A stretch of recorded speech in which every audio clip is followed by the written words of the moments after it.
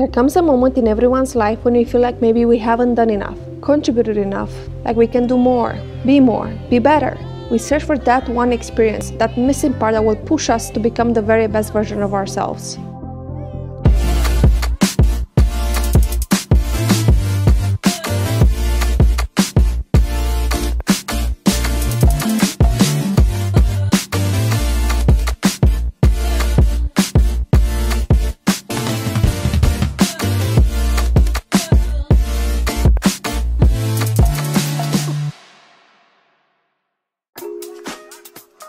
I took this old dream, the last missing piece of my ISEC experience, and signed up for a project that would contribute in the only way I knew would last permanently, through education, by working for the Sustainable Development Goal number 4.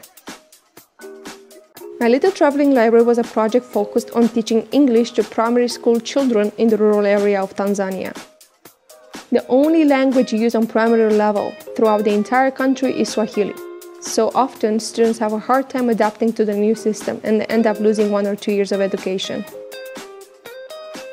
With every class, every book, and every game, I try to plant the seed of curiosity, of ambition in the minds of the children. You cannot teach a language in 6 weeks, but you can show them the way, help them build new habits around studying English, and encourage them to believe in their own potential. One day, one of my students came to the front of the class to share a sentence in English. What he wrote down broke my heart. I am hungry. I didn't know how to respond or process it. Education is the key to improve the world, but it's still a long-term vision. And planning and thinking ahead is a luxury not many people can afford. Not when you have to worry about what you're going to eat tomorrow. Tomorrow will always be a priority. It's something that still echoes in my head, that I'll probably always remember. All throughout my internship, I was so focused on giving that it took me a while to realize how much I was receiving.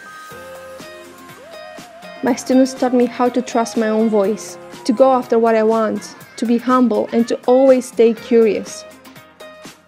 By trying to teach them a lesson, I was reminded of what I needed to learn myself. Finding courage to embrace uncertainty is becoming comfortable with being vulnerable. In saying goodbye to Tanzania, I'm also saying goodbye to the person I used to be.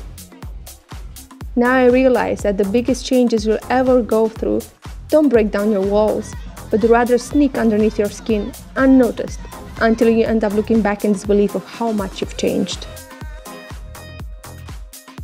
We all want to leave our mark in the world, but how will you know what the world actually needs if you don't go out there and find it out for yourself?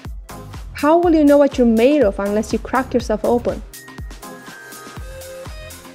Dare to dream big and go far. Playing small never served anyone. My name is Karina and I'm working for the Sustainable Development Goals. What are you doing about it?